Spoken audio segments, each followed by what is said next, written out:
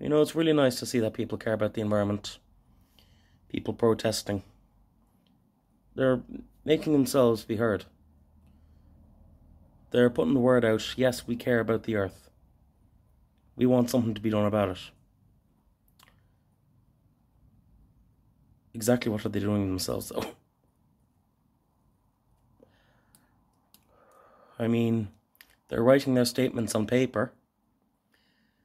Paper which requires a tree to be cut down to make, thus harming the environment.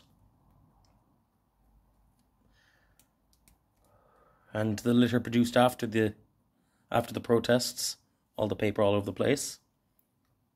Pollution.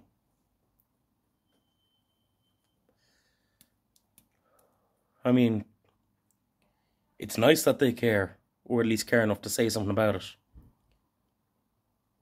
But they are not helping.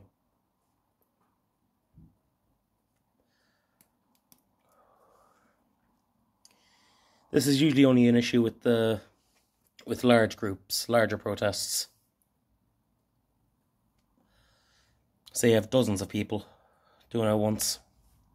But it's still creating a problem. And you'd think that in the world of today, with everything else going on in the world,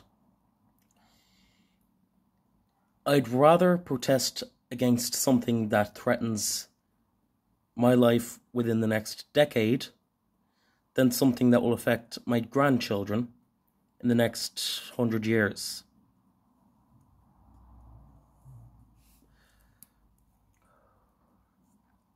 Because if you can't stop something that happens in a decade, you're not exactly going to have any grandchildren to worry about.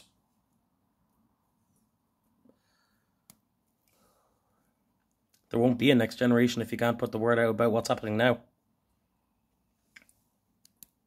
The situation in Ukraine, the economy, through money, the fuel, everything like that.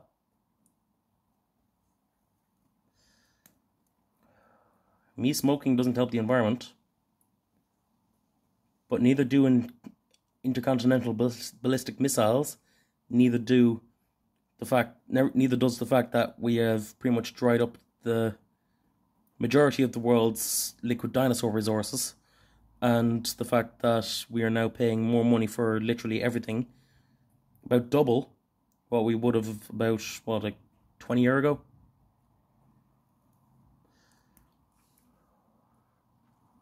Double the money, half the dino fuel, and too many ICBMs. So I say fuck the ozone. We'll deal with it another time. We have bigger issues.